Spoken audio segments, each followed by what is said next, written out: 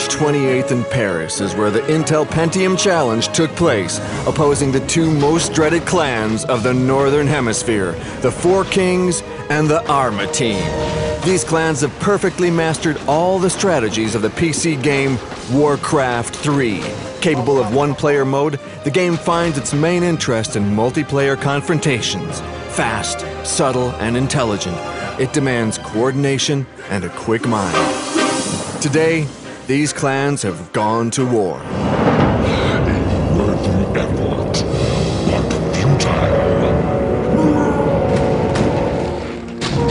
Warcraft 3 finds its inspiration in Tolkien literature, and also borrows from the visual universes of such great classic games as Warhammer and Dungeons & Dragons. A world populated by elves, dwarves, and orcs. A world where powerful wizards use their gifts for warring purposes. Books, action figures, a board game, and a role-playing game have been inspired by this medieval fantasy universe, while waiting for a massively multiplayer online role-playing game.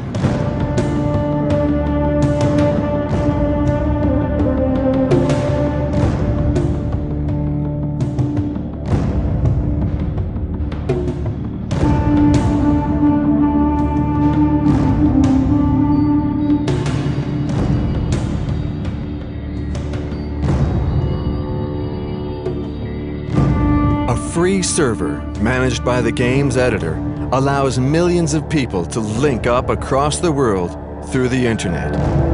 Player performances are saved, and you can check the official ladder ranking of the select few. This weekend's tournament brings an end to the 4th season of the Intel Pentium Challenge, also called the Warcraft Champions League. And for the first time, the final will not be played on Battle.net, but on a local network in a cyber cafe. Players and organizers have converged in Paris. Various web TVs specialized in this sort of event were also on hand for the trip. It's a computer game. What we're doing here, Warcraft 3, is a computer game, and that is the main difference to all the sports that we know. We know real sports, like soccer, like football, like all this stuff, and we are now broadcasting a computer game, and many people are curious about this and are wondering, wow, they are moderating a computer game, but it's, if you compare it to real sports, the only difference is that you need to have a good coordination with your hand and with the mouse, with the keyboard, and of course you need to think a lot, because it's a reaction and strategy games which we are playing. So yes, I would say our electronic sports are comparable to real sports, yes. The WC3L, the event we have this weekend, the players are playing for honor, and that's the biggest difference to all the other events which we are broadcasting. So for me it's really a little bit more amazing that the players identify so much with this tournament here this weekend, and they're, I think it's, they are so keen on winning this tournament because it's only the best of the best Warcraft 3 players from all around the world, and that's why they are here, to give everything and to show the other teams that they are the most skilled players in the world, and that's what I'm looking forward to see the players showing everybody we are the best players in the world. We are at Armageddon, a cyber cafe in Paris, which is a cyber cafe that doesn't have as much room as Gate 104, where the final will take place tomorrow. It's going to be something else. This will be the 4th season of Warcraft 3 League. In the end, there'll be a winner and a loser, and I hope we will win. We've been close a few times, but we've never gotten that one. Because this is the most important clan war that Europe has, and Russia is included. It's so important to come out the best as a team. It's just an honor, and you can say that you're the best team for a long while. The tournament's stake is to simply find out who is the winner of this season's Warcraft 3 League. Given the importance that it's taken, since it hasn't gone to LAN, this is for the team's reputation. There's nothing to win, no cup, no prize to win, only the team's world reputation. And it makes the sponsors happy to see their team win. The two clans meet again at Armageddon, headquarters of the armaTeam. They're wearing white t-shirts with dark sleeves. The 4Kings are in black. Today will be devoted to exhibition matches and warm-ups broadcast live on the web. A specialized audience even came over to see them play. The water elemental in the first row starts to creep here Now comes the supporting units. You have several footmen, 2 sorcery tiers up to 70 supply on the archers, and several hunters also as... I was interested. I wanted to see how to play. I wanted to see their faces. They're regular people. I spoke to them earlier and they're really cool. They are people like you and me, with a certain passion, and I don't see why we would criticize players that are into this rather than that. Like photography, it's a hobby, like any other one. I came to see the best European players play. However, there is a player who is missing. This player is named APM-70, but he's also known as Dead Man. He was recently recruited by armaTeam. Supposedly, he lives in Moscow, and he's 15 years old. But nobody knows who he really is. He's the best player in Europe, #1 on the BattleNet ladder. And he already has an official enemy, Grubby, the #3 contender. Normally, Dead Man should have been here. By the last minute, he had a visa problem, so we're in big argument because he was supposed to play against Grubby, and Grubby doesn't want to play against him online because they kind of argued. I don't really want to. Please. No, sorry. Dude, if I accept now, it's like I'm a pushover. You can let me do anything. I cannot accept anymore. I already said no. Yeah, but in the first time, yeah, he has to be here. Yeah, but it's too bad that he's not. Yeah, it's too bad. Yeah, wait, for him. Why you don't play? Just one game. I don't want to. One. No. One. Come on now, don't be such a whiner. It's no problem. Here will be enough games, man. We all know that he cheated. He has admitted to using a map hack, an unfair program to see the whole map. And I think one should make a choice to do that. You just waste your chance to be accepted by some people. Some people accept him, but I don't, certainly. Like I said, armaTeam accepted this dead man into their team. And I feel because he has hacked so repeatedly in Reign of Chaos and so blatantly, I don't have any respect for him. I certainly don't want to play him like in custom games or friendly games because I'm not friendly with him. Like in all games, there are cheaters. Sadly, there are cheaters that create new programs to go through the game's security system. Short version, the main Warcraft cheat is map hack, which allows to reveal the entire map, and you can see precisely everything by watching the raider down on the left. You can see the opponent, where he is, what he's doing. Obviously, it's an enormous advantage, but it's not necessarily because of that you will win. If the guy you are facing is 10 times better than you are, if he's faster and he's got more experience, he won't lose because of that. But of course, there's cheaters like in every game, sadly.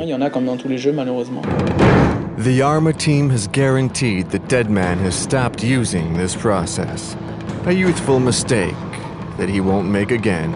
More so, since the BattleNet server has been put under high surveillance by cheater-tracking professional referees. The penalty is intended as an example.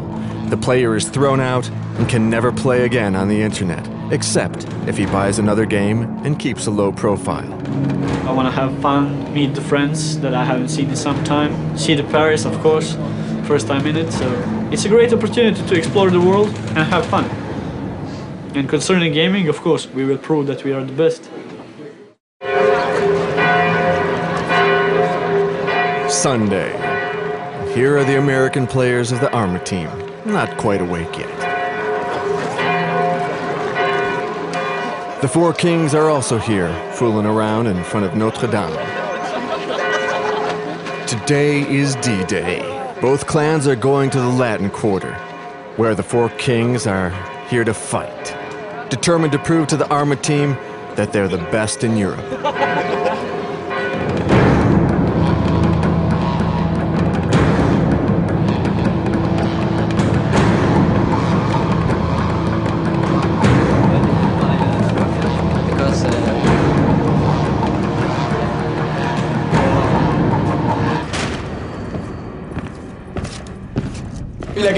He won a CPL. He's called aT-InToX, coming from Montpellier. Give a big round of applause.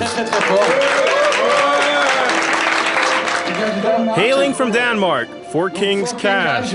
Give him a big round of applause. Raz, it's the first time we get to see him and we're really happy, coming directly from Los Angeles with his ally.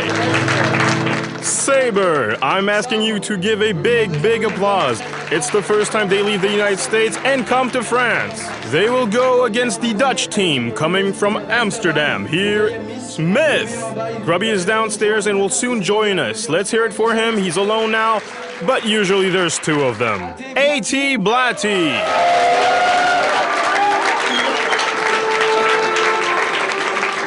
He will go against our Croatian friend from Zagreb, Croatia, 4Kings Zeus.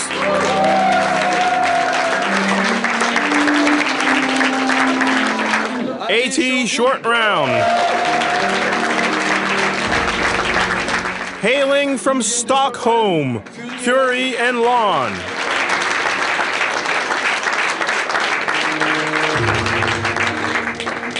King Fury.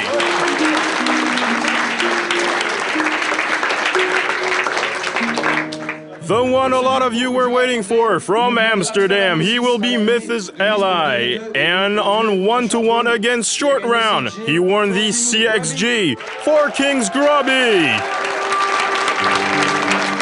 So, to sum it up, the Warcraft 3 League final between the 4Kings and the armaTeam. Thank you!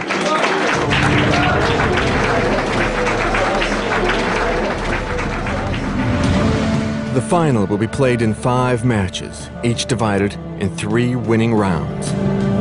The first match pits the American Shortround against the Dutch Grubby. After an initial score of 1 each, the 2 challengers will have to face off on one of the numerous maps, which each of them knows practically by heart, Plunder Island. The first blow comes from Shortround, but Grubby thrusts his hero riding on a wolf to get hold of a magic item at the center of the map. But a wisp, a ridiculous green ball of light incapable of fighting, slows him down by blocking his way. And when Grubby manages to get rid of it, Shortround's elf hero has more than enough time to get there before him and snatch the item. He can only turn around empty-handed.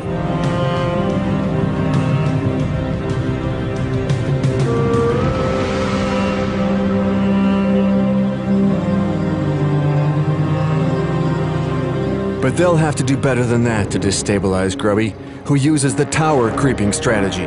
His wolf-riding hero, along with 4 orcs and a few peasants, will attack a gold mine guarded by ogres. He builds 2 towers nearby as a place to fall back. Having increased his defense potential, he manages to eliminate the monsters and begins to extract the gold.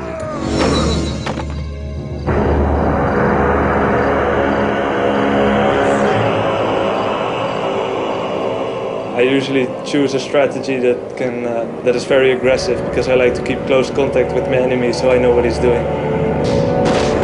Meanwhile, Shortround also gets a hold of a mine, but Grubby's reaction is quick and devastating. He makes it his own after a brief assault and builds 2 additional towers on it.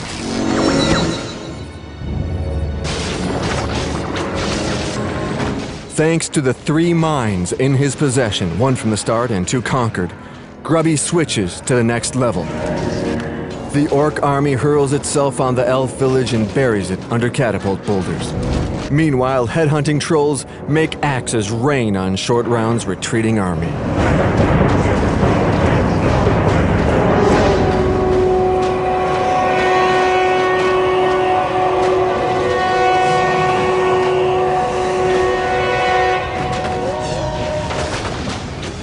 The 4Kings win the first match.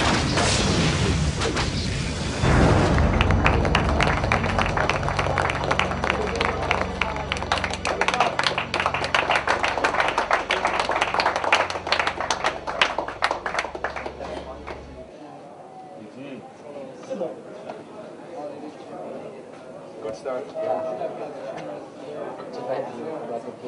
Yeah, I know you were all. They're really going at super speed. It's really impressive. There was that thing there, Shortround's Wisp blocking the Farseer on third round, but he still loses. What impressed me is when Shortround took his Wisp in front of Grubby to block his Farseer so he can't harass. I like to be able to do that, but it's a long shot. Now it's time for the 2 versus 2 matches. The armaTeam is lining up its pair of Californian players, Sabre and aT-RaZ. The 4Kings pit Myth and Grubby against them, comfortable as a duo, as well as a solo. First round goes to the 4Kings.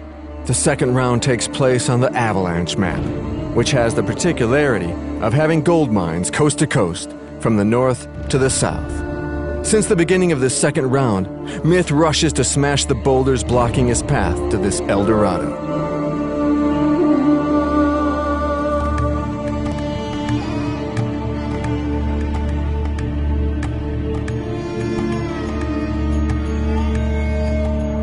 Quickly caught up by Grubby's orcs, the 4Kings duo overcome the guardians of the mine and begin to recover the gold.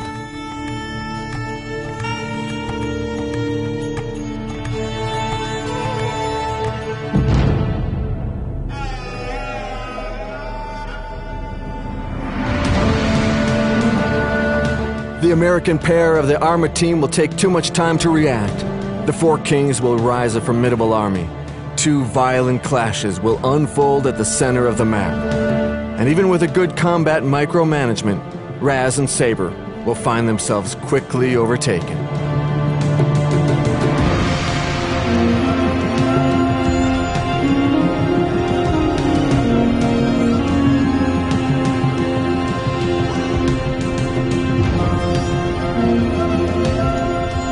Grubby and Myth will continue their clearing by throwing themselves on aT-RaZ's HQ.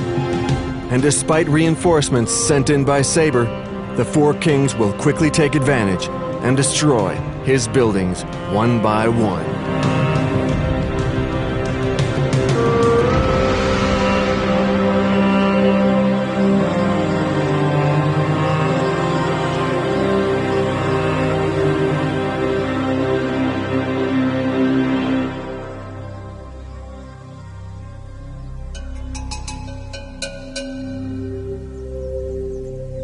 It's over. Sabre and aT-RaZ will forfeit the game.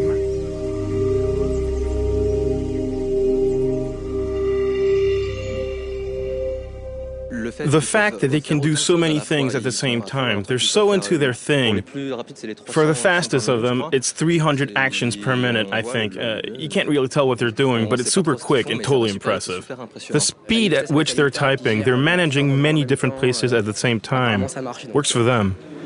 Well, once action per minute, or how many times you either click the keyboard or mouse, it's not a direct, what can you call, parallel to how good you are. But I'm from 170 to 220 or something like that. I think I'm usually around like 170 or 180 actions per minute. I'm currently 150, not one of the highest, but I think that's just sufficient. Personally, I do between 170 and 220, so it's pretty fast. But there are Korean players who do 440. It's freaky. It's important to win, but it doesn't mean you have to have a high AP actions per minute to win.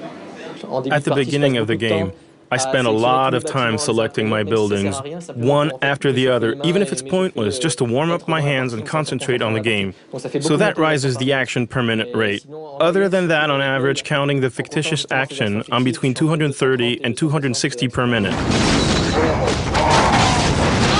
It's just about how good you use it. You can have 150 APM and still win the players that have 250 or 200 or 300. You can make worse decisions and have a lot high APM, or you can make, have a lower APM and make better decisions. It all depends. Like Grubby, he doesn't have high APM, but he beats every player. It's a very bad start of the final for the armaTeam, who are down 2-0. The next match has to end in victory. Otherwise, the 4Kings will have won 3 out of 5 matches, and they'll be declared winners. aT-InToX will face Cash. Both have the same score. They each have 1. And they're now tackling a 3rd round, which they'll decide between them. A match that could seal armaTeam's fate. The two adversaries, both playing elves, take exactly the same start. Both put down an ancient stand and invoke with it a demon-hunting hero. Kaj, in red, battles aT-InToX in green.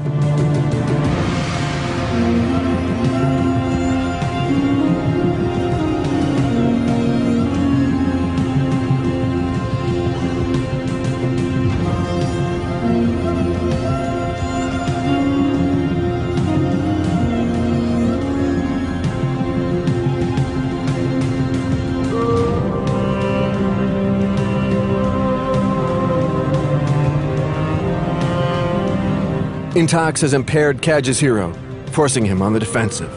This is called harassing. After a few passage of arms, Kaj ends up fleeing.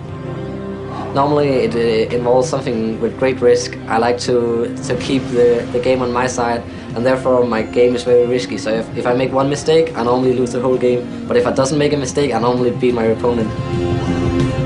The first real clash will happen after 12 minutes. Combat focuses on the two demon-hunting heroes, who obviously don't appreciate each other. aT-InToX in green will manage to outmaneuver his opponent efficiently, despite the presence of 3 druid bears.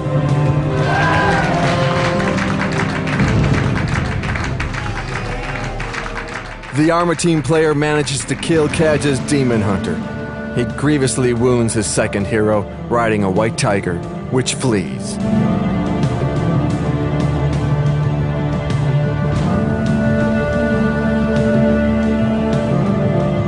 aT-InToX terrorizes the ranks of Kaj's army, who makes the mistake of bringing his wounded hero a little too close to the fight.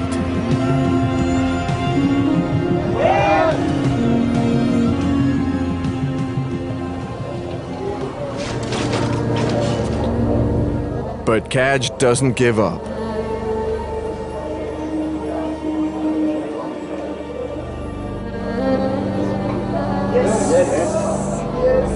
I try to play very offensively and then get the late units. You can get some units early and the other units you can get late. So I try to always take up for some of the later units if that's possible. At the very end of the game, Kaj has all the necessary resources to recruit a giant. A slow creature, but incredibly resistant, who has the power to attract blows.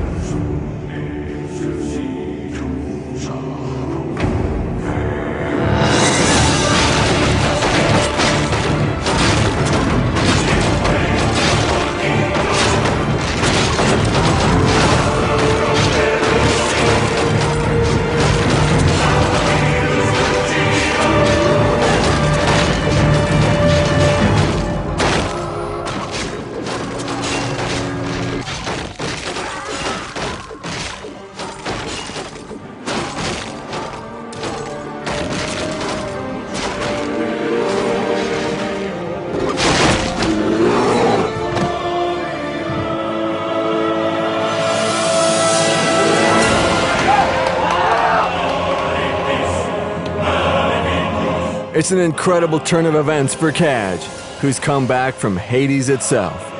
The 4Kings win the 4th season of WC3L.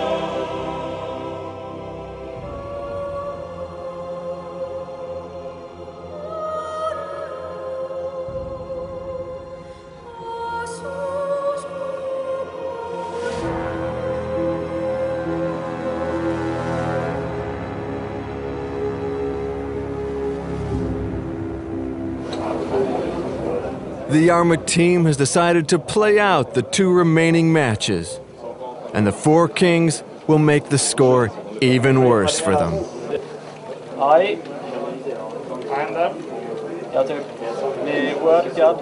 The day ends with a victory of 5-0, an unexpected and unhoped-for result. job right now? My job at the team is mostly to schedule clan wars and to make news about the wars, to set the lineup and to analyze our enemies, to think about which player will be seed on which map and what would be best, which of my players is perhaps best in org, or versus an org player or versus an under player, and then I'll try to seed and make a lineup so we can have best chances in the game. I heard a Grubby interview in which he said he closely studied the armaTeam games. They did what had to be done, a lot of custom games, just before an event, do private games between them to have well broken-in techniques without them being made public.